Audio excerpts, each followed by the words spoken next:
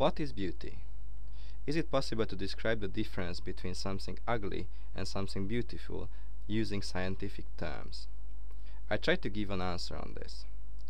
Before starting with the answer as such, let's investigate a model that tried to reduce an artwork to different parameters, such as complexity, color intensity, number of forms, etc. Berline described the relation between these values and how we enjoy an artwork.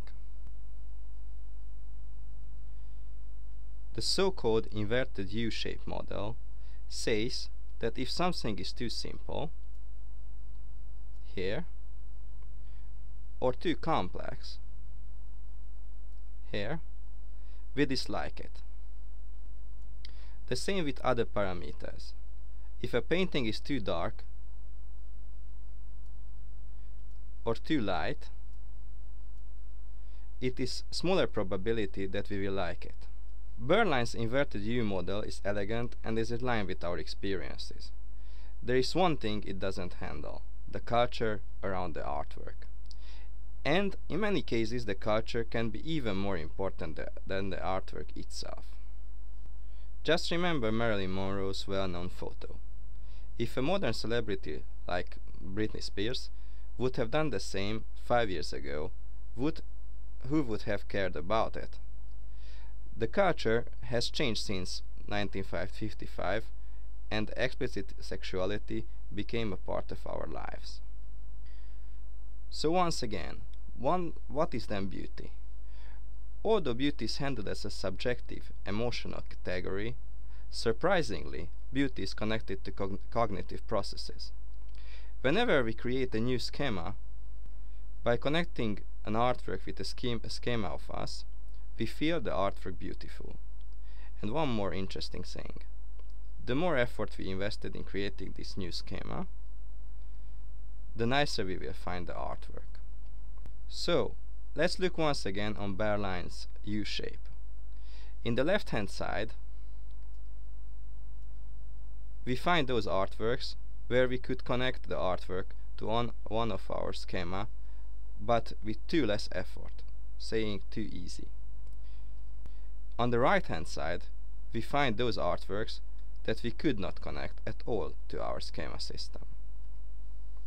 In the middle, we find those where we invested energy and we got rewarded as we have enriched our schemata system. Does this approach have anything to do with culture? Can it handle the cultural differences? The answer is yes, as our schemata are deeply embedded in the culture. We can also say that the culture is nothing else than the collection of schemata under usage. That is why somebody from a non-Christian culture cannot understand Michelangelo's masterpiece, The Creation of Adam. The illustration of Adam as a young man and God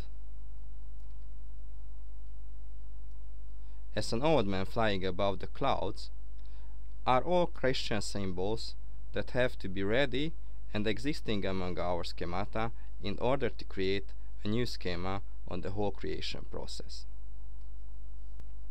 If somebody cannot identify Adam as the person from the Bible, has no chance to understand what happens on the painting. The situation is similar in many different fields of life: movies, presentations, illustrations, teaching, and other artistic fields.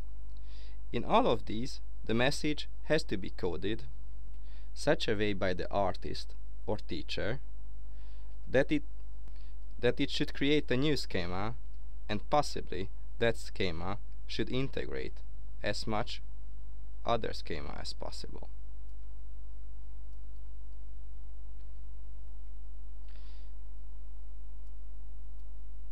If the creation of the new schema fails,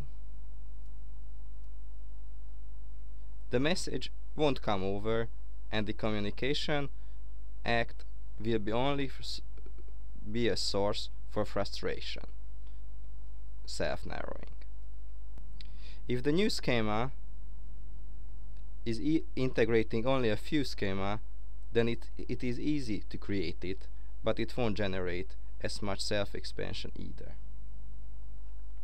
To summarize, we can say that beauty is nothing but a cognitive schema, object, event, phenomenon, person, thought, which can be incorporated amongst our existing cognitive schemata, can totally connect with them, and, as it is new, so elicits self-expansion. The more cognitive schemata it can connect to, and the better its connections, the greater our perception of its beauty.